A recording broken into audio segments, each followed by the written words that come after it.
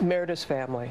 They've held a press conference, and you do have a lot of people who support you, and you do have a lot of people who feel that they feel that Meredith has not received justice. I know that you said you've written a letter to them, and they said they haven't received it.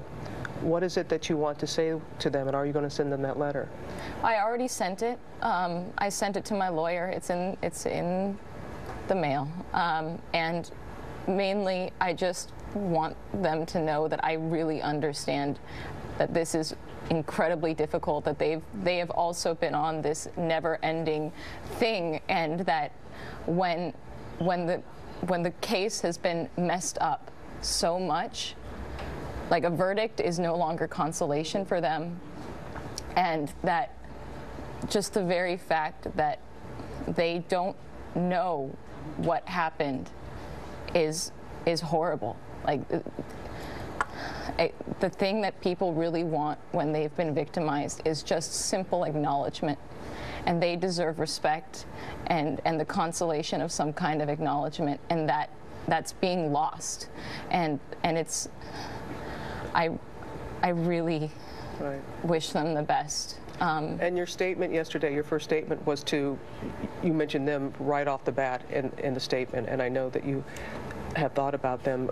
Your ex-boyfriend being taken to the police station in Italy overnight, having his passport papers wasn't taken from him, he wasn't arrested, but told not to leave the country. Have you been in contact with him at all, and how does that make you feel knowing that this morning? I mean, my initial thought after the verdict was, oh my God, Rafaelle. I feel very supported and very respected and believed here.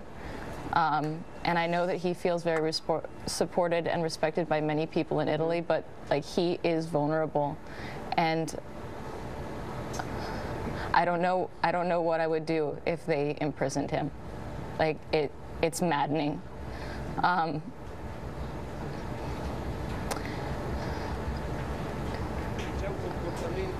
know this is, as you said, it's just, you were so defiant yesterday, traveling over here. It all is like a well of emotions, and it has to be a roller coaster for you, as it is for Meredith's family as well, and I know Absolutely. We're recognizing that. With the time that we have remaining, is there anything else that you would like to say? I just really hope that people look beyond me in this case and look to what has happened. Really look at the people, really look at the situation, really look at the systems, really look at the aspects of these systems that allow for these things to happen, so that it's comprehensible.